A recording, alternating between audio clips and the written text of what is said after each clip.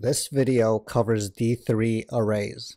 The structure of this video is as follows. In D3, data equals arrays, JavaScript arrays, JavaScript array mutator methods, JavaScript array accessor methods, basic D3 array utilities, and the summary. All right, let's get started. In D3, data equals arrays. When using D3 and doing data visualization in general, you will tend to do a lot of array manipulation. D3's canonical representation of data is an array. D3 uses arrays and associative arrays. We will focus on arrays in this video. Later, we will look at associative arrays. JavaScript arrays. Because D3 sits on top of JavaScript, we can use all of the power available in JavaScript within our D3 work. An array is an enumerated list of variables. It allows us to replace the left side with the right side, which can also be written as the equation on the bottom. Since an array is an enumerated list, it means that it retains its order. Additionally, arrays can consist of any kind of variable you want. In this case, the array consists of a string, a number, and a function. We can even have an array of arrays. This gives us multi-dimensional arrays, which is great for matrix math if and when we run into it. JavaScript array mutator methods. Next, let's take a look at a few basic JavaScript array mutator methods. A mutator method means that it modifies the array. Let's take a look at an array in the JavaScript console. We are going to use the initial HTML file we had loaded up before. This is because it already has D3 in it. When we zoom into the JavaScript console, first we're going to look at array.reverse. This will reverse the order of elements in the array. First, we define the easy array, which we'll use throughout this presentation. With our array, we can chain the reverse method to it. And when we do this, you'll see that it has reversed the array. When we load the variable again, you see that it's mutated the array, so now the variable is actually reversed. Next, we look at the array.shift. This removes the first element from our array. We define the easy array again because it's been mutated previously. We check to make sure that it's what we expect. And then we chain the shift method to the array. We see that it pops the number 3, and when we reload the array, we see that it's missing the first element. Next, we look at array.sort. This sorts the elements of the array. We retype our easy array variable. We check to make sure that it is what we expect. And then we do a method chaining with the sort, and we see that our array is now sorted. We reload the array and we see that it's sorted. Clear the screen. Next, we look at array.splice. This adds or removes elements from the array.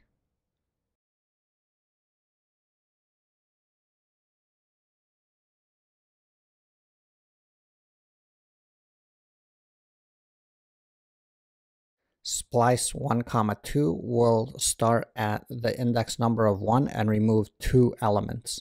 In this case, the 5 and the 8. So when we reload the easy array, you can see that it's missing the 5 and the 8.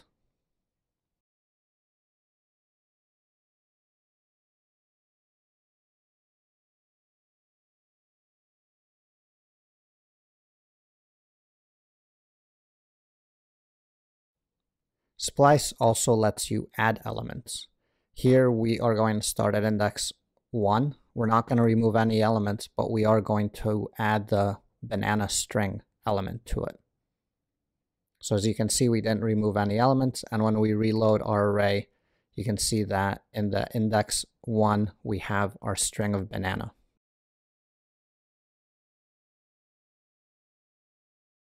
Next, we show that we can also do both operations at the same time. We'll start at index 3, remove 2 elements, and add the string Sunday.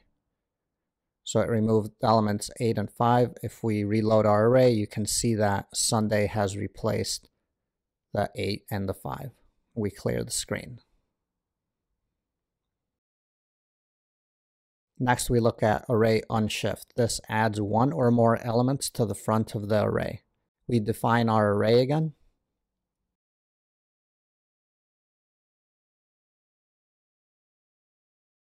Check to make sure it's what we expect. And we're going to unshift with 3 elements, 10, 11, 12. It returns 13. We check our array, we check the array and see that 10, 11, 12 were added at the beginning. And when we check the length of the array, we see that it's 13. So this is what the unshift operation returns. And those are the basic JavaScript array mutator methods. The key word to pay attention to is mutator. These methods change the array in place, so there is potential to alter, lose, or change the data if you aren't careful. JavaScript array accessor methods. Next, let's take a look at a few basic JavaScript array accessor methods. An accessor method returns a part or representation of the array.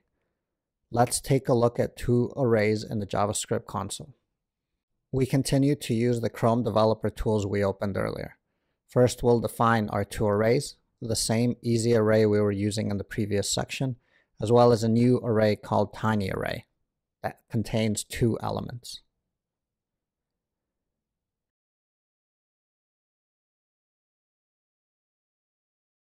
So first we're going to look at array.concat. This joins the array with other arrays or values. So we can concatenate the easy array with the tiny array, and it adds the array at the very end of our initial array. When we reload each of the arrays, we see that they are still the same. Next, we look at array.join. This joins all the array elements into a single string. We look at the array again and we see that it has not changed.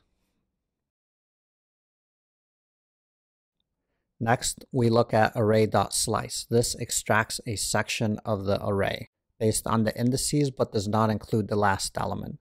So in this case, we start at index 1 and go to index 4. So that returns the 5, 8, 13, but does not change the array variable. We can also slice starting from one index and don't specify an end, and that just returns everything to the right of that index. As you can see, our array has not changed. Next, we look at array.indexOf. This finds the first occurrence of a value within an array. Here, we look for the number 5. Returns the index of 1. Next, we look at the last index of. This finds the last occurrence of a value within an array. Our easy array has 3 number 5s, so when it looks at the last index of 5, it will return the last 5 element. Remember, arrays are based on 0 indexing, so the last index of returns a 9, even though the length is 10 elements.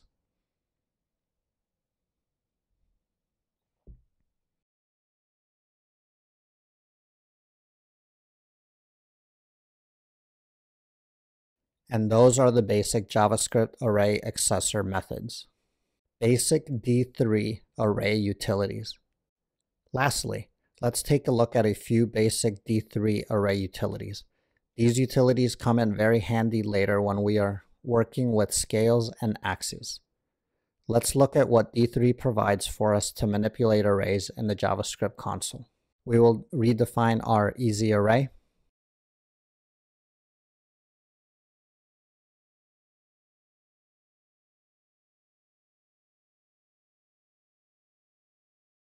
And then we check to make sure the variable is what we expect.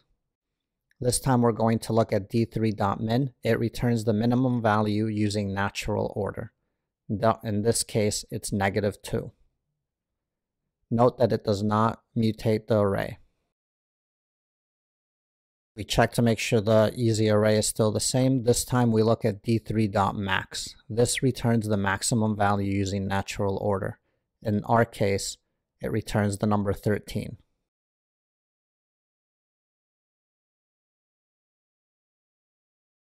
Next, we look at d3.extent.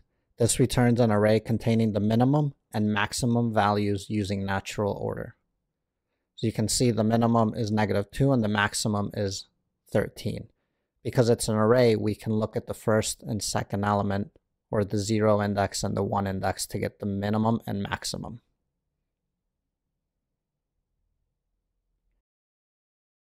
Next, we look at d3.sum. This returns the sum of the array.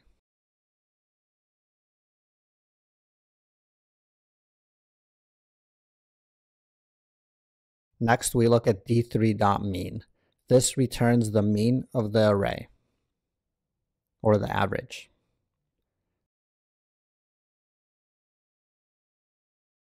We can check this by doing d3 sum of the array and dividing it by the array length.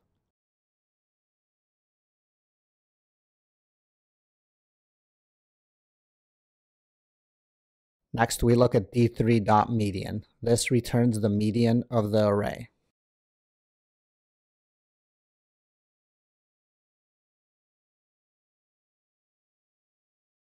And those are the most basic D3 array utilities. The summary.